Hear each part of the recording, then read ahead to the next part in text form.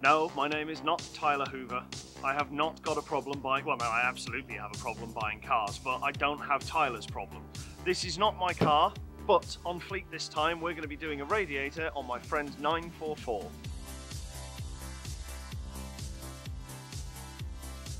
So what actually is it? This is a 1985 2.5 litre 4-cylinder 8-valve 944. It's about 150 brake from the factory, but it dynoed at about 140, which for a car that's 34 years old really isn't too bad, but it is leaking a bit of water, so we're going to put a new radiator in it. Nice big aluminium core, and when trying to find this was literally the only one available in Europe. One of the main reasons we're doing this is because we still haven't got parts for any of our other cars, because this month's been a bit of a mess. Before we can pull the radiator out, we've got to pop the bottom hose off and drain the system. We just unbolt this really nice aluminium under tray from the bottom of the car, which actually came off without any problem. Now we've got the cover off, had a look underneath, and there is a lot of goo all around the sump here, so we're going to have to clean that off and keep an eye on it to see where that might be leaking from. But in the meantime, we can get into this pipe and we can start draining. If I can find where I've put the 1/4 inch, there it is. So we get this off and I put those down for a minute, because I'm probably going to get covered in water if this goes right.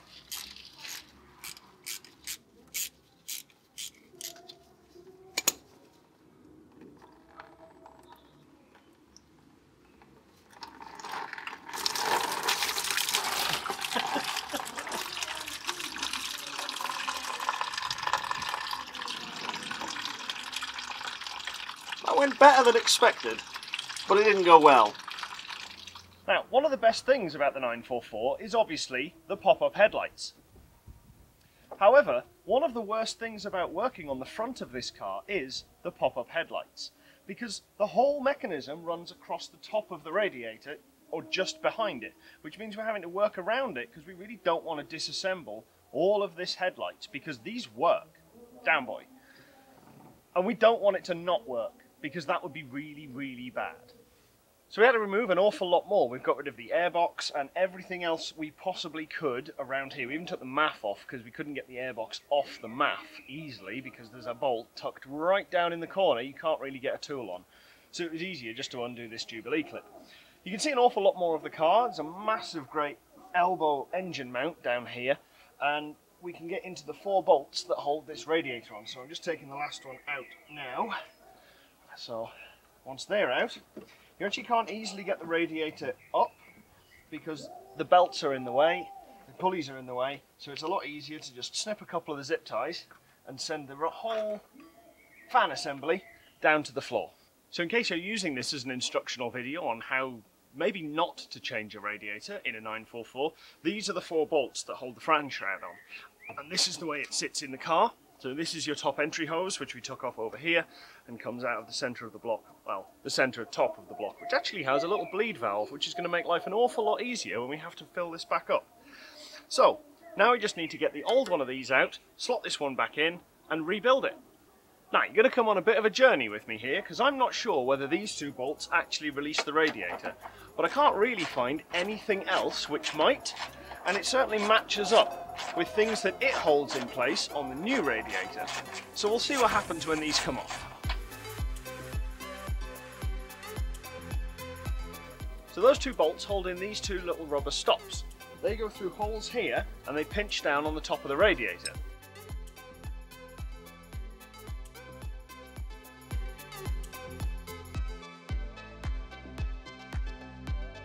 And one of the things we can tell from this radiator immediately is that this wasn't removed very well when the orange was put on the front of the car, because this is a bit tinted. Getting it out past this distributor might be tricky, so I think we'll just take the distributor off. Actually, as we've got this up in the air, we might be able to get it down through the bottom. So this just lifts out of the 2 rubber pins, and with a bit of finagling, yep, this drops out through the bottom. Like that. So this is the old radiator. As you can see, it's still leaking water over me, but it obviously got caught when the rest of it was done, but it is in pretty bad condition. Like,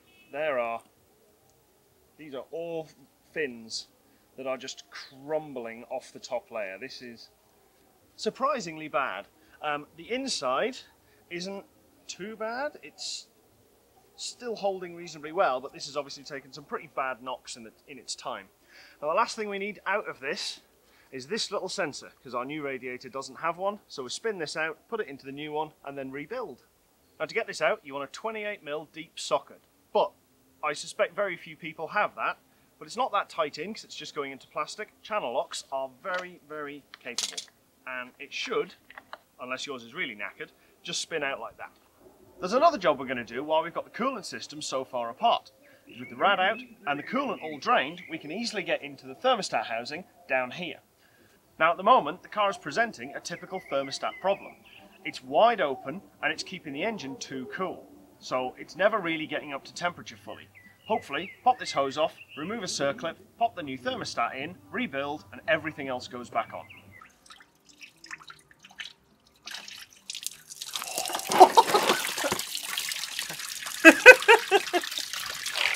How you feeling there, Raid? Bollocks. It's only going to get worse at this point. Right. So this is our old thermostat. We took the circlip off, and there's this little washer that sits over the seal to protect it.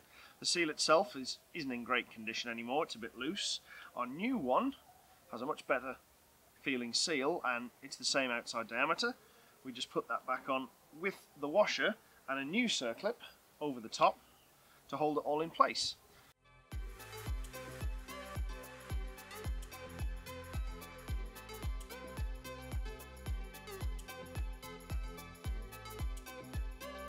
Oh, this is going to be horrible.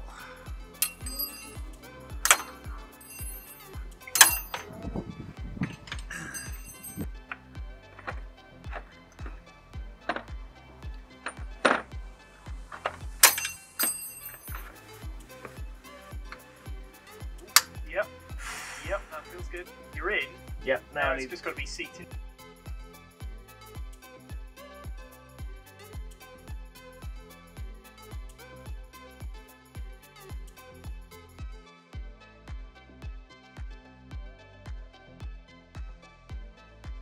Now one very important thing that we forgot to do when reassembling this was put the radiator shroud back on, because at the moment you can't get to one of the fan bolts at all because it's right up underneath this bracket, under here, round, and you can't see where it engages, and you can't really do anything about it, which is one of the single most awkward things I have found for such an easy bolt. Well, it would have been easy if we'd not forgotten about it.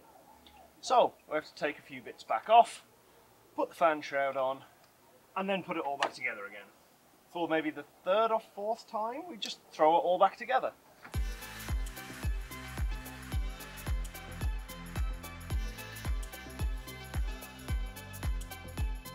So that's it, everything back together again. Now we just need to fill it up.